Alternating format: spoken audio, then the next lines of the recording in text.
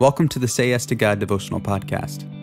Little Pharaohs, May 27th. Then Pharaoh said to him, "Get away from me. Take care never to see my face again. For on the day you see my face, you shall die." Exodus chapter 10, verse 28.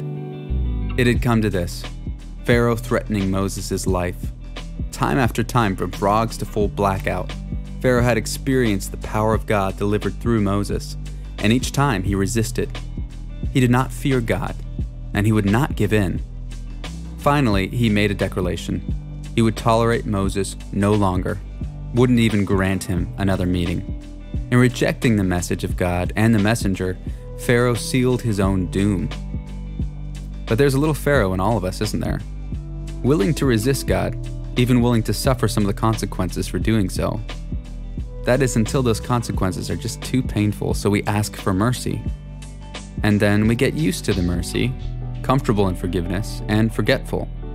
So we do it all over again. More sin, more consequences, more regret. Repeat, repeat, repeat. Because of Christ, our story will not end in the tragedy that Pharaohs did. But what power, freedom, and joy do we miss out on when we return again and again to the sin from which we've been delivered? So here's your next yes to God. Meditate on Galatians chapter 5, verse 1 today.